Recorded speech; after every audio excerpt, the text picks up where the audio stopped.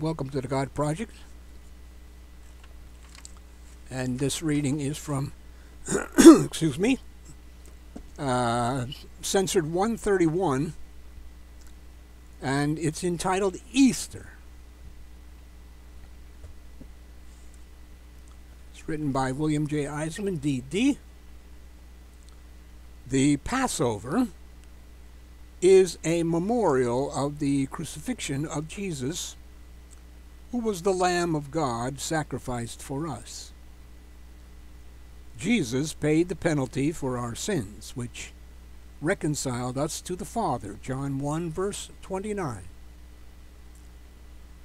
According to the Bible, all have sinned. Romans 3, verse 23. And the wages of sin is death. Romans 6, verse 23. Jesus knew his future and asked the Father if he, Jesus, had to die. Might there be not another way? Take this cup from me. Luke 22, verses 42 through 44, John 18, verse 4. Jesus suffered much before the crucifixion in order to avoid sin. Psalm 69, verse 20. Jesus was crucified the day before an annual Sabbath. Remember that Hebrew days begin at sunset. A high day is an annual Sabbath, and there were two of these, and the weekly Sabbath in the week that Jesus was murdered. With a little detective work and some deductive reasoning, we find that Jesus was crucified by modern reckoning on Wednesday, April 25, A.D. 31. Jesus kept the Passover with his disciples after sunset on Tuesday.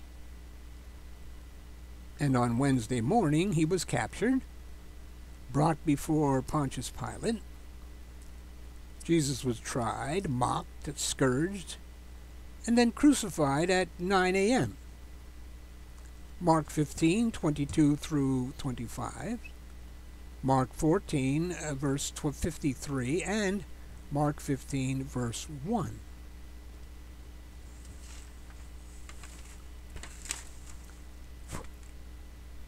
Jesus died at the 9th hour, or 3 p.m., the day before the first day of the second annual Sabbath, the Feast of Unleavened Bread. And just before he died, when he had taken on the sins of the world and became sin, he was momentarily cut off from the Father. The Father turned his back on Jesus. And Jesus cried out, Eli, Eli, lama sabachthani. My God, why have you forsaken me? Matthew 27, verse 46. Isaiah 53, verses 9 through 10. Many believe that Jesus died of a broken heart.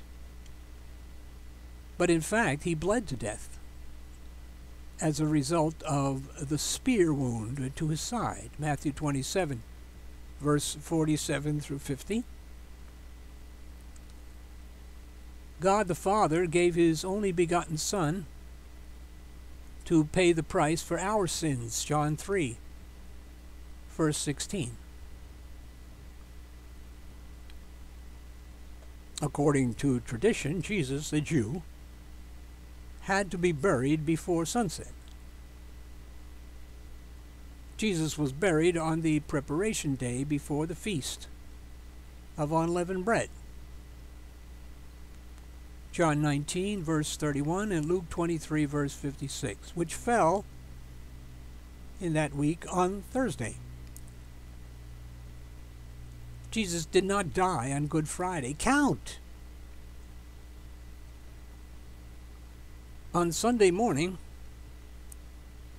When the women went with their spices to the tomb, Jesus was already risen.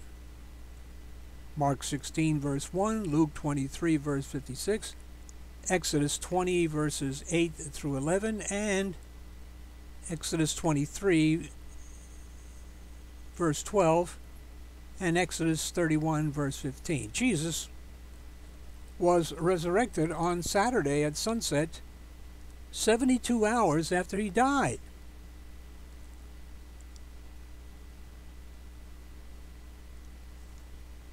Count.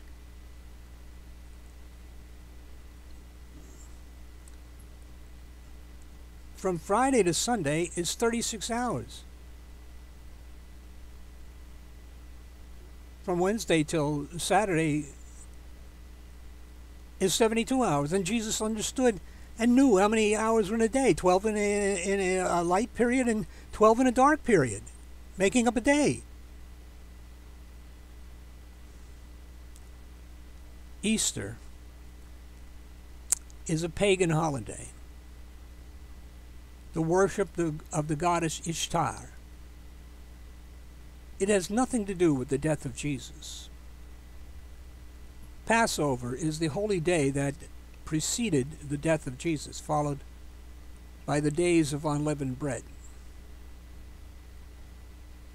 Sunrise services, bunnies and eggs and hot cross buns, none of these have anything to do with Jesus or Christianity. They all come from paganism, adopted by the Roman Catholic Church and passed down through the ages to us. The end.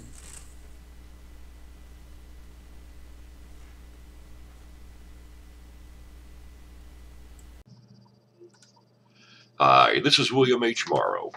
The best way to join our organization is to get your free annual subscription to Newsletter Censored with your gift to support this work. The newsletter of hard-hitting truth and news-fighting censorship and conservative propaganda since 1977. There is nothing out there like the Newsletter Censored in the mainstream media or the press. This newsletter is the very best way to join and be a part of our organization. We're living the end times, so you need Newsletter Censored. Go to www.newslettercensored.com.